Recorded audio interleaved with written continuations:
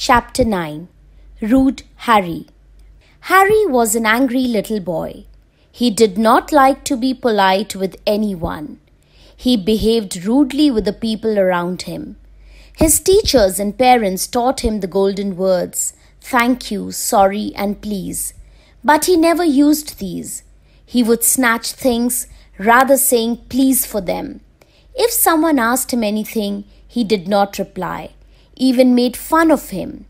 Due to his such rude behavior, nobody liked Harry. One day, when Harry was in his house garden, an old woman came to the gate. All that she wanted to inquire about a particular house. Harry, at first, made fun of her saying, "Oldie shrinky woman," and then scorned her saying, "Move away." The old woman turned red with such impoliteness. She cursed him. "Now on, if you would say rude words, there will be a scar on your face each time." Harry ignored her and got in the house. As Harry stepped in, his foot struck with something, and he got his first scar on his face. Now, whenever he said a rude word, he got a scar. Soon his face was full of scars within a day.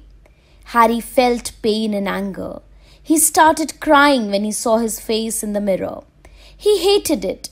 When his dad heard his scream, he came to Harry to talk. But Harry said, "Please, Dad, leave me alone." And this time he was really polite for the first ever. Surprisingly, he felt one of his scars was disappeared. He was happy a little. He had understood the lesson. Now he started to be polite with everyone, and soon his all scars were gone.